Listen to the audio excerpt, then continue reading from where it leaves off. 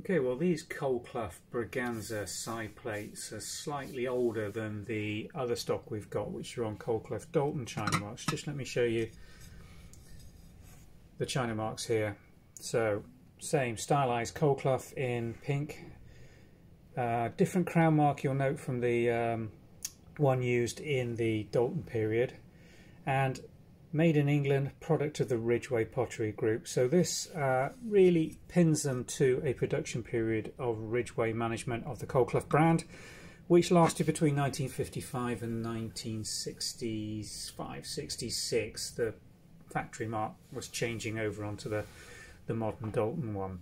So these are in very nice condition. They date from probably mid-60s. Occasional knife mark, but very light use. Gilt on the edges, just look really nice condition. No wear on the transfer design, which is beautiful, and the gilt and glaze otherwise all around in very fine condition. So slightly older than the comparable Dalton in terms of the moulding, the sizes, the measurements, everything. When they're on a table like this, you can't tell the difference between these and the Dalton period ones. So they intermix very, very well, but you are buying a slightly older piece of porcelain china when you go for the Ridgway marks as opposed to the later Dalton.